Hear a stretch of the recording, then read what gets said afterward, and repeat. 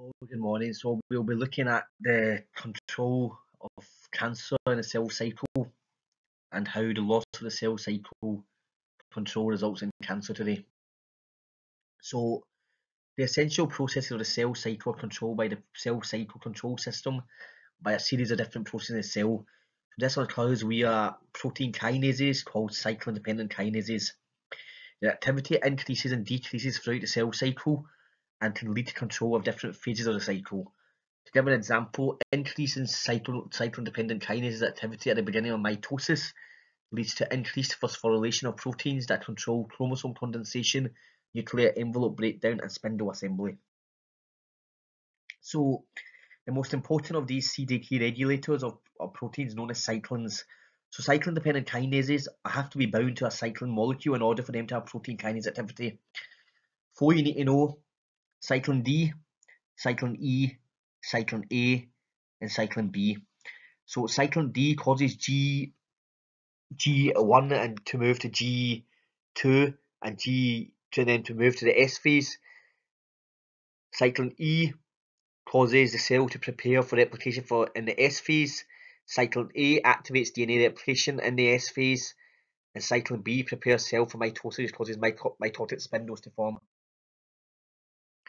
Here's a wee diagram showing how the cyclin binds to the cyclin-dependent kinases and how this results in an active protein and basically cyclin being destroyed. So cyclin binds and activates the cyclin-dependent kinase.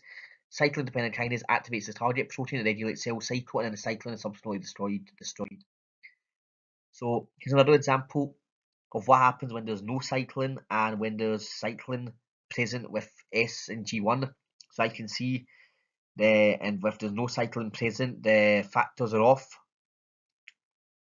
and when it is present, the S phase begins. So DNA replication enzymes are then activated. So you can see here what happens when the binding occurs and CDK is activated. You can see here as well the plus M cyclin. So how the CDK binds to the cyclin, CDK is activated. So the M phase targets are phosphorylated, and then this results in M phase beginning. So the spindles form, chromosomes condense, and the nuclear membrane breaks down. So here's an example on the right hand side of nuclear membrane breakdown, etc. A further diagram looking into the different check phases and how the metaphase checkpoint, the G2 checkpoint, and the G1 checkpoint, etc. Yeah, you can have a look at this in a bit more detail. So cyclins are regulated by control-dependent inhibitors, cyclin-dependent inhibitors such as P21. So you can see here the M phase, the G1 phase, the S phase, and how P21 binds to different cyclins. So P21 binds to cyclin B, cyclin A, cyclin E, and cyclin D to control different phases of the cell cycle. These are also then in turn controlled by oncogenes and tumor suppressor genes such as P53. So a key point to note about P53 is this is a key cell's key response to DNA damage, and this activates cyclin-dependent inhibitors, activates DNA repair, and triggers apoptosis.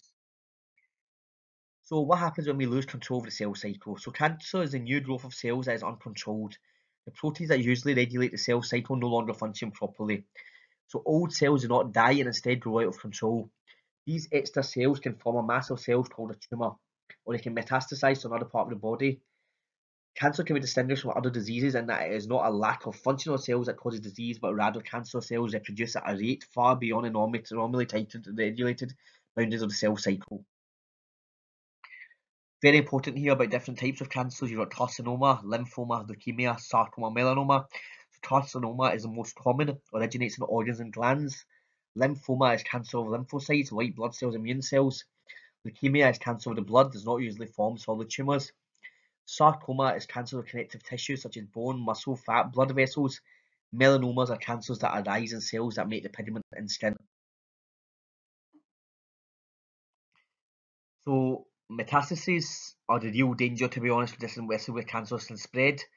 So common carcinomas occur in the lung, leukemias in the bloodstream, lymphomas in the lymph node, sarcomas in the fat, bone and muscle, etc. Once again, looking at benign versus malignant. So benign involves abnormal growth of cells that do not metastasize, but this is not known as cancer. Malignant is when malignant cells invade neighbouring tissues and get into the bloodstream to spread to other parts of the body.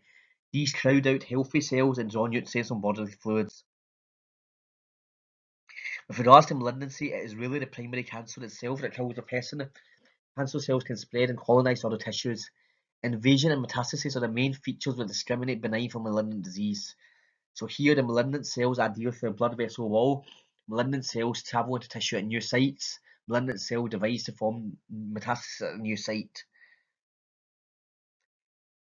So cancer cells can bypass normal proliferation controls and colonise other tissues. So here you can see a patient with non-Hodgkin's lymphoma, etc.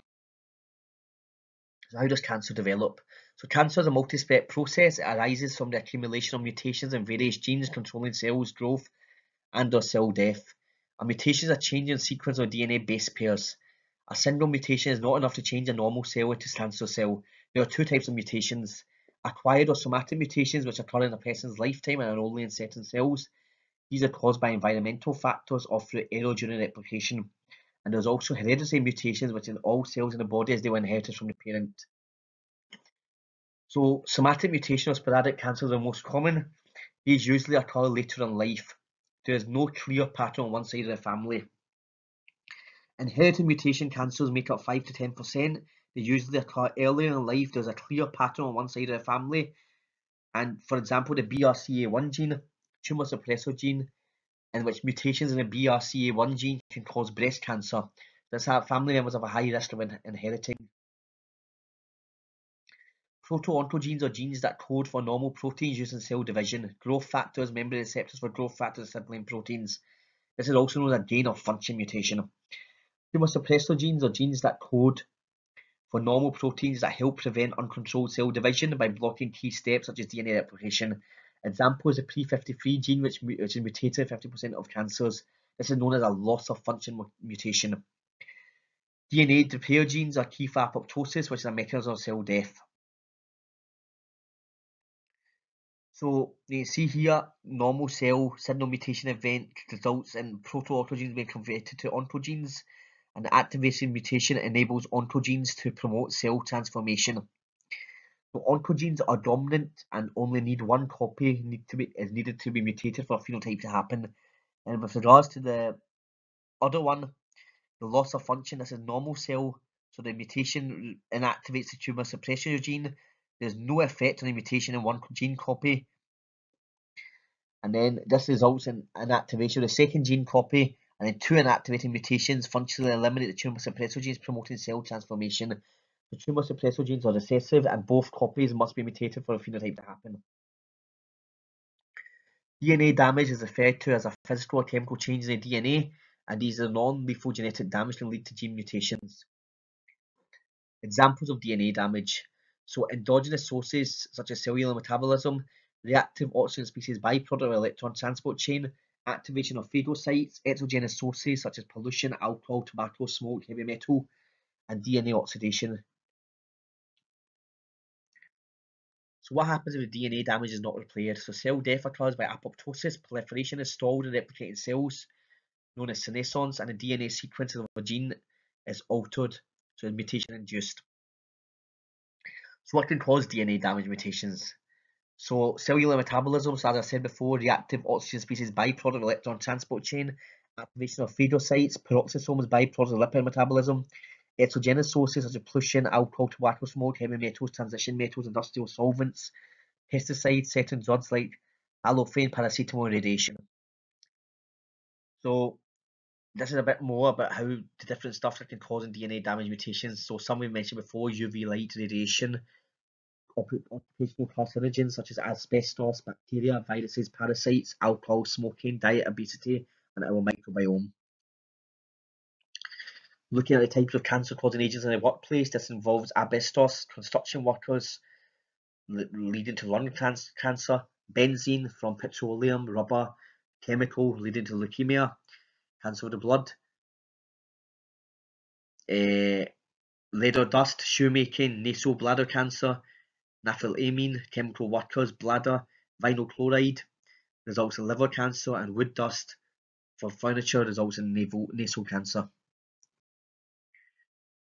So, cancer-causing viruses in humans, these include Epstein-Barr virus, which results in Burkitt's lymphoma, human papilloma virus, which results in cervical cancer, hepatitis V virus, which results in liver cancer, and human T-cell lymphotrophic virus results in adult T-cell leukemia.